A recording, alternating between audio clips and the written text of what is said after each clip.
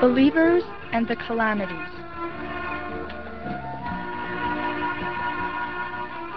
Imam Sadiq, peace be upon him, was once passing through a street.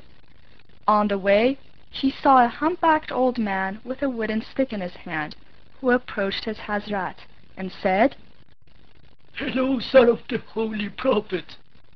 The Imam turned to him and said, "Hello to you, old man. May God bless you and your soul."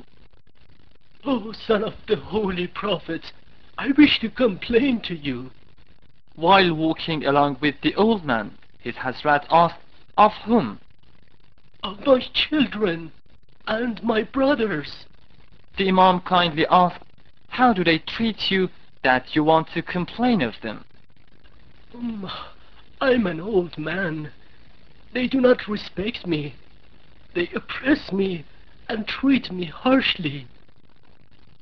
The Imam suddenly stopped, put his hand kindly on the old man's shoulder and said, "No one is considered a true believer unless he is oppressed and bothered by his children or brethren. This is the way God increases his servants' rewards and grants them many divine blessings."